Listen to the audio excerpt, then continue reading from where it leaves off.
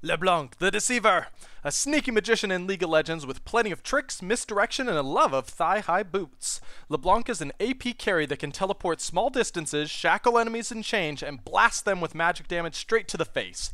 You can read more about her on IGN's wiki page, which includes a full ability list, stats info, some lore, and of course this video. But enough jibber jabber, this is a kill guide, so let's talk about the best ways to take this jerk down. Rule number 1, her ultimate doesn't even exist! Like any good magician, Leblanc's big trick is a surprise every time she does it. Leblanc doesn't have a distinct ultimate ability. Instead, her ultimate ability casts whatever normal ability she used last.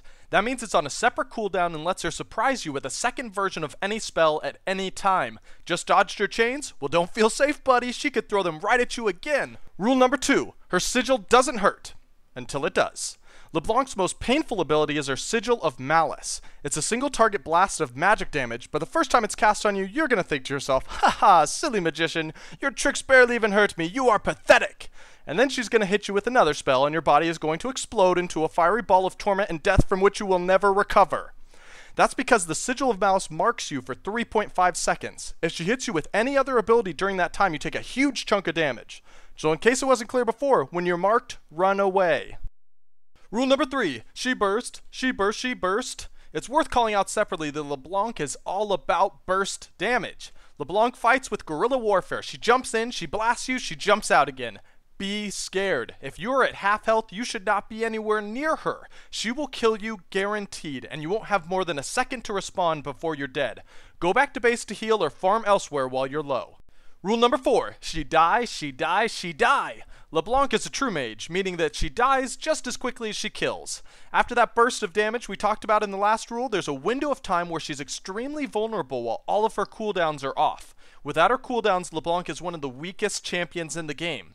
Whenever you see Leblanc burn 2 to 3 of her abilities, especially her leap abilities, try to engage on her. She may have just blown up your AD carry friend, but she'll have nothing left to stop you from avenging his death by cutting her down. Rule number 5, she clone, she clone, she clone! When Leblanc's health gets low, she disappears in a poof of smoke and 2 Leblancs appear. One of them is an illusion, and one of them is the real Leblanc.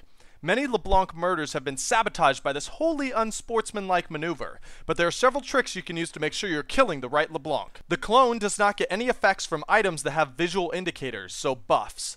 Auras with pulses like Sunfire Cape, shields like Banshee's Veil, procs from Iceborne Gauntlet, that sort of thing.